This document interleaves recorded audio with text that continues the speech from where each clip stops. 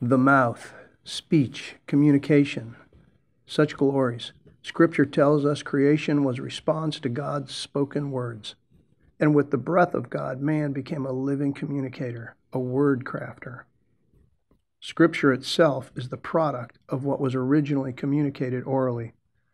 The revelation of the Creator passed on, entrusted from one generation to the next for millennia. Restoration of creation was proclaimed by angels, heaven's glad tidings sung, the birth announcement delivered in words to human ears. This very day in a manger, the Savior. But the open mouth can also be a perilous way. Scripture tells us life and death are in the power of the tongue, which is why so much of its wisdom literature advises for the blessings of the mouth and against its deadly harms. The 17th letter of the Hebrew alphabet is Pe. It can make the sounds of our English P or PH.